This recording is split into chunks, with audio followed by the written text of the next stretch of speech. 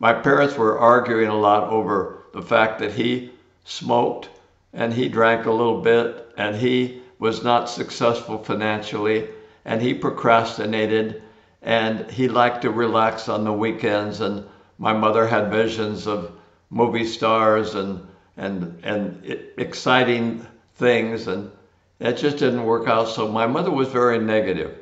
and that was an important role in my life because her being very negative meant that I had to develop some kind of shield or some kind of protection against all the negativity, because she said many times, you know, you're likely to be a womanizer like your father, although he wasn't really. He just probably stayed at the office party too long, and I remember once he came home with lipstick on his collar, and that was not a good thing.